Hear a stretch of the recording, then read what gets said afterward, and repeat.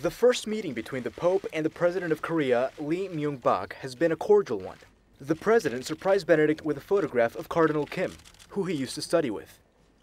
The Pope gave the President medals from his pontificate. Myung Bak, who is Protestant, has invited Benedict to South Korea. It would be the third trip a Pope makes to that country.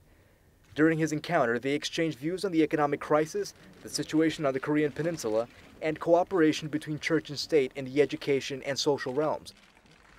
This time, the colorful moment came on behalf of the First Lady, who was dressed in white, a symbol of peace in Korea, in spite of protocol which normally calls for black as the standard color for these occasions.